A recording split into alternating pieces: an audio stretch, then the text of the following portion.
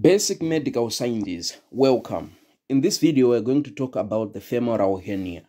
Right, before we do that, let's go through the femoral triangle, trigonum femorale. Right, so this triangle is bounded superiorly by the inguinal ligament. So this is the base of the triangle.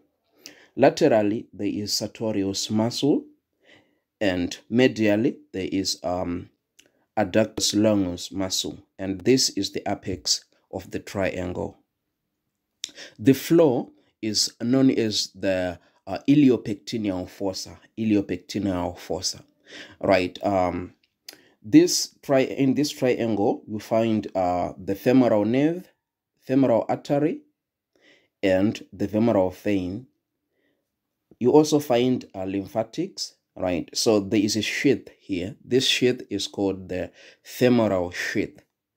Right, you can see it here. Right, so you can see what's inside this sheath. Femoral branch of the genitofemoral nerve, femoral artery, femoral vein, and the lymph node of Cloquet or Rosemuller. Right, okay. Perfect. Now let's look at the surgical anatomy of the femoral canal. Right. Under normal circumstances, the femoral canal does not exist. There is only a narrow opening in the medial corner of the lacuna vasorum, known as the femoral ring. The femoral ring is bounded by anteriorly inguinal ligament, posteriorly by the fascia over the pectineus muscles, right? The iliopectineal ligament of Cooper, the pubic bone, and the fascia of pectineus are all posterior, right?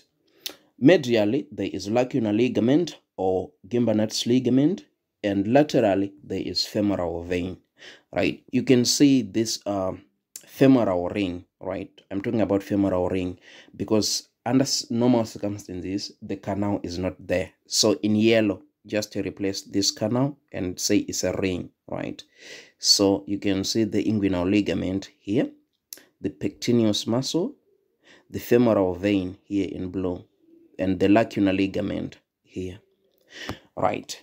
So let's look at what happens if there is like any disturbances, if there is any protrusion through this femoral ring. It will be transformed into a femoral canal. Right, so the canal is 1.25 centimeters, maybe to up to 3 centimeters long, and 1.25 centimeters wide, right?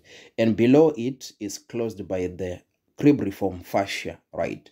So the femoral ring is we can say it's the inlet. The outlet is this hiatus for the great femoral vein, this one, right? That's the outlet, right? Okay, so this canal has the following walls. Lateral wall is formed by the femoral vein.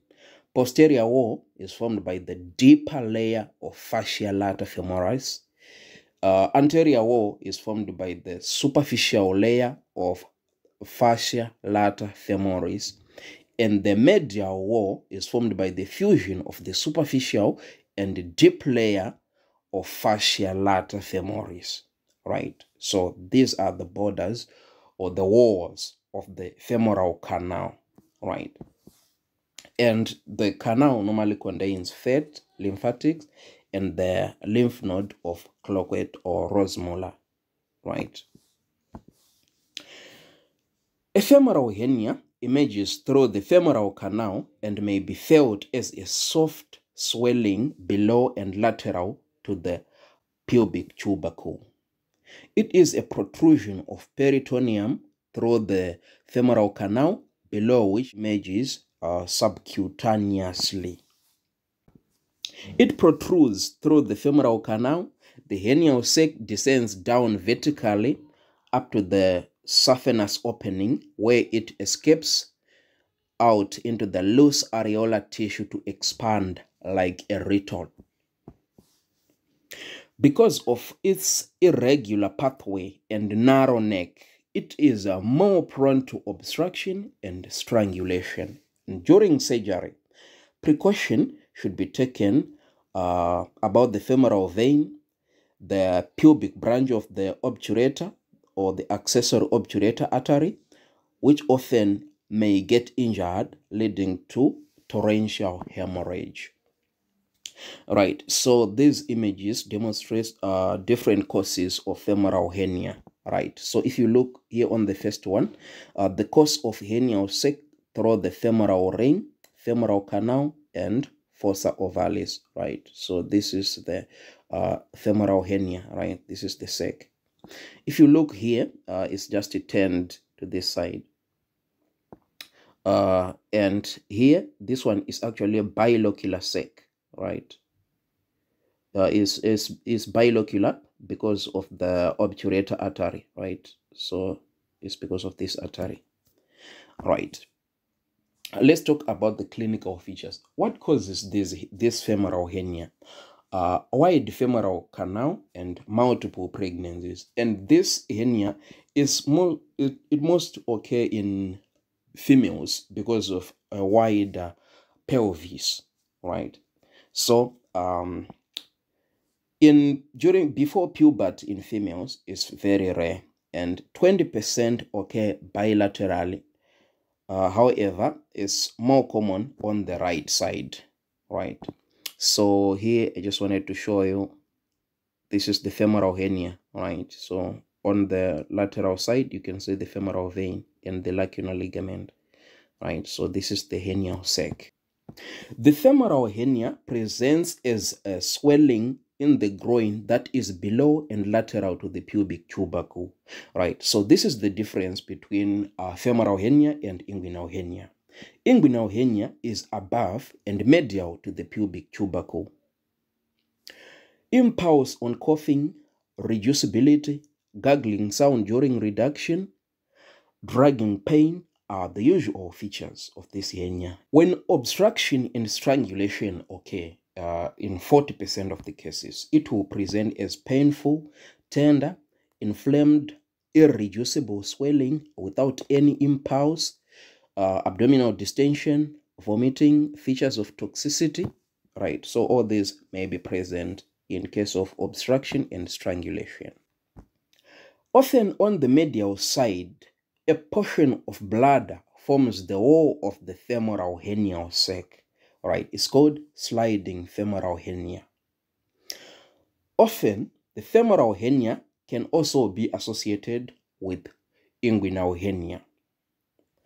There is a sign known as a Gauss sign, right? So this is a distension of the superficial epigastric and or circumflex iliac veins, which occur due to the pressure by the hernial sac, right? Gauss sign. Another condition that can occur is hydrocele of the femoral hernia, and this occurs when adherent omentum, which is the contents, secretes the fluid into the hernial sac. Herniation through a gap in the lacunar ligament is always strangulated and is called loggius femoral hernia. Loggius femoral hernia, LL. All right. L for lacunar, right? Okay. In congenital dislocation of the hip, femoral hernia occurs behind the femoral vessels and is called Narad's femoral hernia. If the hernial sac lies under the pectineal fascia, it is called the Cloquet's hernia. In differential diagnosis, you need to think of the following: inguinal hernia, enlarged Cloquet's lymph node of any cause, psoas abscess, femoral aneurysm, distended psoas bursa, right? So this one actually disappears on hip flexion. Saphenous varix. So with saphenous varix, this is an enlarged terminal portion of the long saphenous vein. It is soft, it disappears on lying down, fluid prill, impulse on coughing, and venous harm on auscultation are present.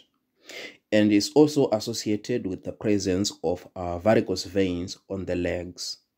You also need to think of hematoma in the groin. For management, because femoral hernias are most likely to lead to strangulation than inguinal hernia, they should always be repaired without delay, right? So the trusses, right, which we used in inguinal hernia should not be used in femoral hernia. Surgically, the hernia may be approached from below, known as the femoral approach, from above via the inguinal canal, is called Lothesen approach, and from the rectus abdominis muscle, is called McEvidy's approach. All right. Okay. So here in green, you can see it green here. That's McEvidy's approach. All right. And here is Lothesen approach, and this one is Lockwood approach, right? Okay, so these are just labels of femoral hernia on number 1 here, and a femoral vein in blue, if you can see it, femoral artery in red. You can also see the femoral nerve here in yellow. Here you can see the lacunar ligament on number 5, and on number 6 there is Cooper's ligament here, right? Okay, the contents of the hernial sac are emptied, and the sac is excised, and the femoral canal is obliterated with 3 interrupted non-absorbable sutures.